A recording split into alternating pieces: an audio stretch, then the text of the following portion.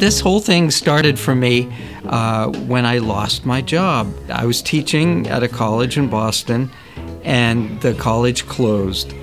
And I went home that night, and my son, who was, I think he was about 3 at the time, said, "Dad, will you tell me a bedtime story?" And one thing led to another, and an aardvark popped into my head, and then he wanted me to draw him a picture of what it looked like. And he liked the story. It was about an aardvark who was unhappy with his nose. And I was looking for a job. I took it into a publisher in Boston, Little Brown, and they said it needed a lot of work, this story. And I worked on it for about 6 months. It got published. And I remember waiting for my first royalty check. I thought, all right, I'm going to buy a new car. It's going to be really good. And I think it was $68. And I bought shoes for my son and some groceries. And then PBS came to me, and they wanted to do something that I thought was very worthwhile. They wanted to use my characters to make kids want to read. Use television and animation, which are two very powerful forces with kids, to do something positive for them. And my good friend Fred Rogers was very helpful in helping me, guiding me as I started out. And he was just amazing as an example for how to use television to not only entertain kids, but to educate them. Best ideas for stories come from things that happen in real life.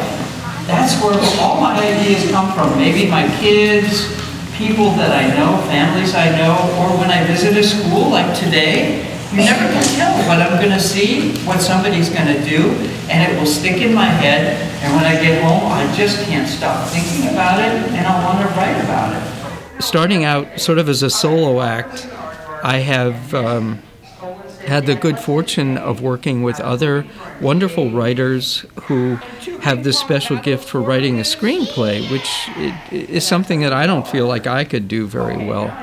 But I was surprised also to see how closely making a story for television and making a story in a picture book are alike. But I've also worked with, most of the team has been there since the start, 20 years now. It's now the longest running animated children's television show in history.